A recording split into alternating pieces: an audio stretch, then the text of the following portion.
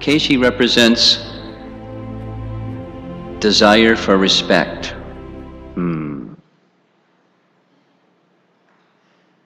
Desire for respect. That's an obstacle in our hearts for advancing in our relationship with Krishna and accessing the pure holy name to develop further our relationship with Krishna. There's just a scriptural reference, one of many, is Madhurya Kandambini, which is a book by Vishwanath Chakravarti Thakur, which he outlines the 9 stages of bhakti. And in the chapter that deals with anartha nivritti, which is the eradication of impure things in the heart, he says, Vishwanath says, that there's different sources, and the anarthas are analyzed according and categorized according to the sources from which they arise. So there's anarthas that arise from past sins. The good news is, you chant Hare Krishna, and the potency of the Hare Krishna Mahamantra is such it can dismiss all those. Then another one, it's a little more curious, is anarthas that arise from one past piety.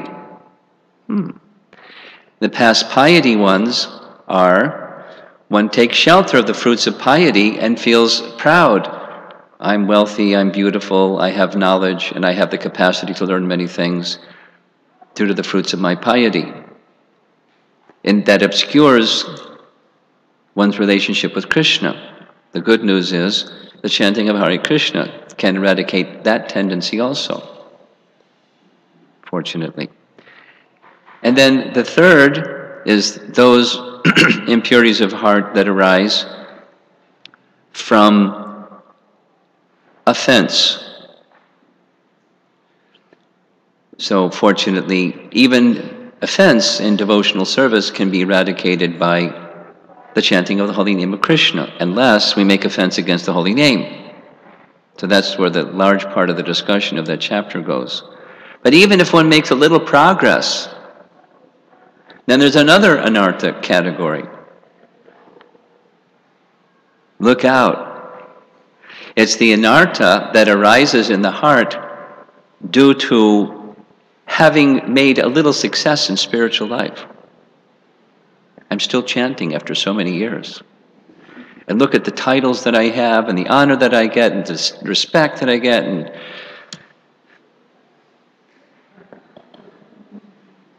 that's an anartha in the heart. The language in Sanskrit is labha, puja, and pratishtha.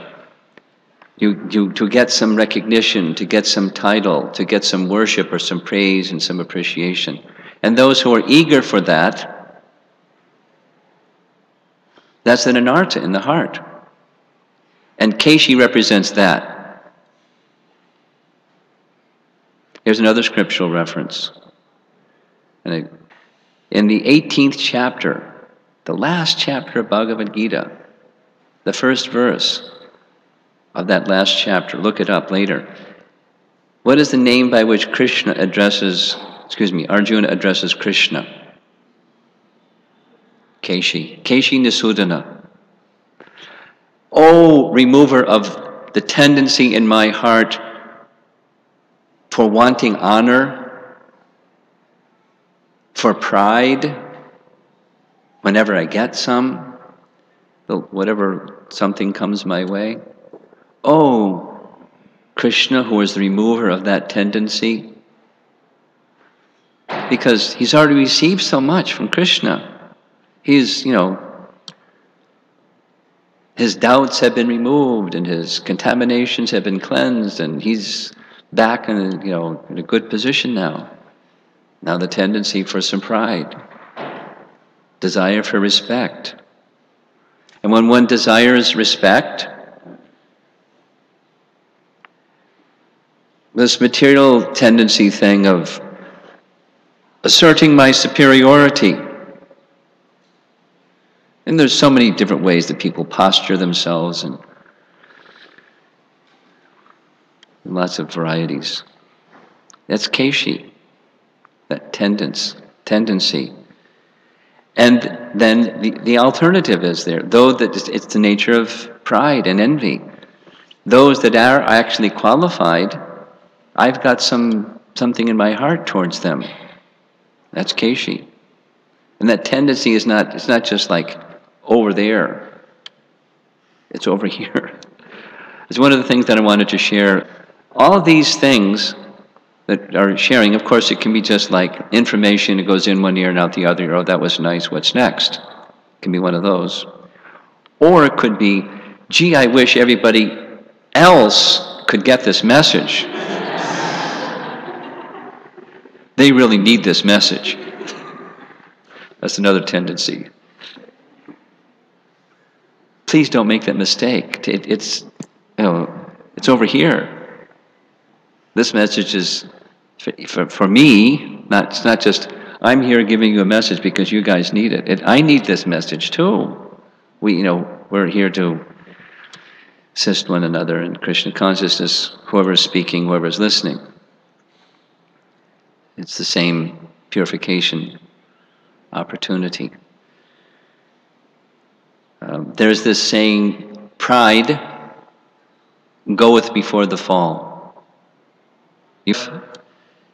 A very nice devotee couple shared with me, they asked, Niranjan Maharaj was staying at their home for like some peace and quiet for a change, and the husband asked Niranjan Maharaj, why is it that some devotees, very senior devotees, rose to such levels of incredibly wonderful devotional service and did so much and were so effective, and then they just disappeared. They crashed.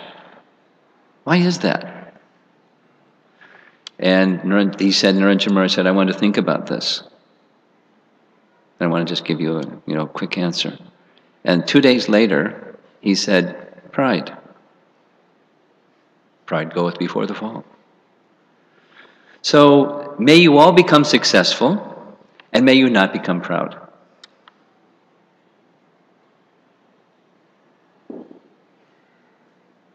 May you all become successful.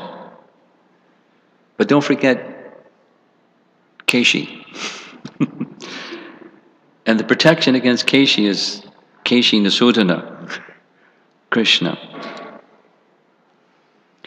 Now the Kuvera and Manigriva, they became proud. We're sons of Kuvera. And Kuvera is very special, devotee of Lord Shiva. And so we're very special on the credential of our father. They became proud. Narada very kindly removed their pride. And then they became humble. And then they became pure devotees. Actually, they became pure devotees. They were delivered by Krishna.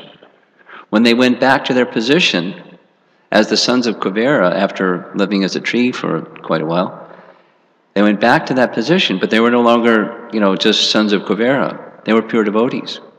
Krishna delivered them from that tendency of heart. And Daksha, what we're reading in the morning, he was proud. And one of his issues with Lord Shiva was, I'm better than him. Look at him. But I won't say the things that he said because they're offensive. He's this and he's that and he's the other thing. And I'm better than him. Why is he being honored more than me? Because when he had his yajna, he invited his brother-in-law, his son-in-law, who was actually, well, Lord Shiva had married Daksha's daughter, but Lord Shiva was the elder brother of Lord Shiva, both sons of Brahma. So when Daksha entered the assembly, everyone stood. Daksha has arrived. Lord Shiva didn't stand. He's the elder brother, and by social custom and by spiritual qualification, he's vastly superior. Daksha lost it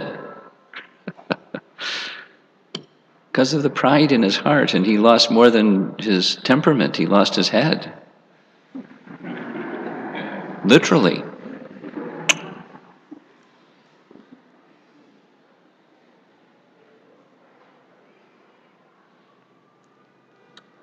It's such a debilitating quality.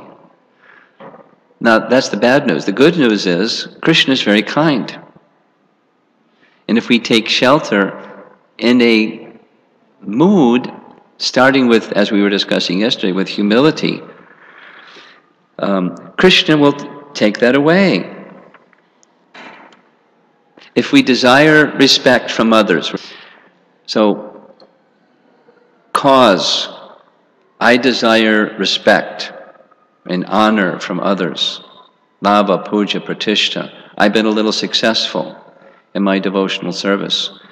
I'm now a pujari, or I can cook so many nice things, or I can sing so nicely, or whatever I can do. I know so many slokas, I know this and I'm that, and I've got this title and that title, look at me. Desiring some honor from others. Madhavendra Puri was just the opposite.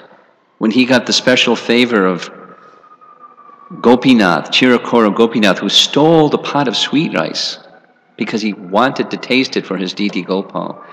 When the pujari in the middle of the night went into the marketplace to find him, on the one hand, Madhavendra Puri was so amazingly appreciative of the kindness of Gopinath. He not only ate the sweet rice, he saved the pot so we could eat the pot. Broke it into pieces and tied it in his cloth, and then left in the middle of the night because he didn't want people coming to honor him. When most people would, let me hang around and, have people appreciate. Not Madhavendra Puri. Not Madhavendra Puri. Then our acharyas say the nature of a devotee or living entity is their reputation follows them. You've heard that before? So by the time he reached Puri, word had already gotten Puri. People send text messages and emails. It just somehow before he got there, they already knew Madhavendra Puri is such a great recipient of the mercy of Gopinath. So all the doors were open to him, and the purpose of going there, getting sandalwood and camphor for Gopal back in Vrindavan, immediately everything was arranged, and people to carry it, and money so they could pass through the toll collectors' booths and protect him as he was traveling with this valuable stuff. That's Madhavendra Puri. But people that aren't on that platform, they want. So when you want, that's the cause, wanting honor. There's an effect. Two effects. One, pride arises, this is repeating, it's just like, so it's clear. Pride arises in the heart. I have this little something. People should honor this little something. Honor me for this little something that I have. It came from Krishna. That's one thing. Pride. And then the other is those who are actually qualified. Well, I'm a little uncomfortable with those that are actually qualified. And so I start finding reasons why they're not so qualified. I become a fault finder. And that's an effect. And that effect becomes then the cause of the next thing. What starts finding issues with Krishna. It's actually behind it all is a problem in our relationship with Krishna. It's why we're in the material world to begin with, by the way, is we have an attitude towards the all-attractive Supreme Personality of Godhead. That's our misfortune. But it manifests in this way. So Krishna kills the Keshi demon